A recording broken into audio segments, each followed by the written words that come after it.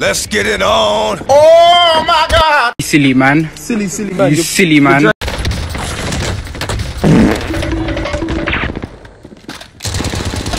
today. Gotcha, bitch. You are watching a master at work.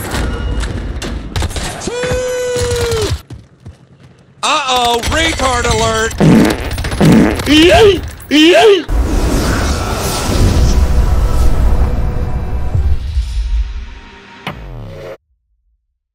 What is good, YouTube? Welcome back to another video where today we're going to be taking a look at the return of the FFAR in Warzone Season 2. So you can use this as a sniper support option or run it as an SMG as I have been doing. I would suggest to use this from close to mid ranges as it's absolutely going to slay your opponents. Come with a fast fire rate of 900 rounds per minute, actually competing with many SMGs in Warzone. Don't forget to smash a like, subscribe for more content, and let's jump straight into the video.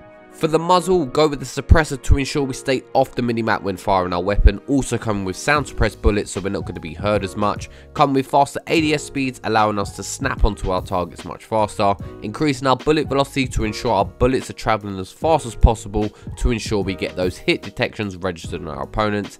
And sprint to fire time, allowing us to be much more aggressive when running around the map and for our shots to release much quicker. 19.5 task force, further increasing our bullet velocity whilst giving us assistance with both horizontal and vertical recoil control of the weapon, helping us in our mid-range combat as it does have a bit of kickback. I would mainly use this gun up close and personal, and also using this barrel you are going to get an increase of your damage range. Mounted flashlight to allow faster movement speed, essentially doing everything we can to make this feel like an SMG, and also you're going to get an increase on your aim walking movement speed. Raider stock to increase our sprint to fire time and aim walking movement speed, as well as increasing our firing movement speed whilst we are in ADS. And last but not least, the 50 round mag to ensure we have as much ammo in the chamber as possible to prevent reloading after every gunfight encounter.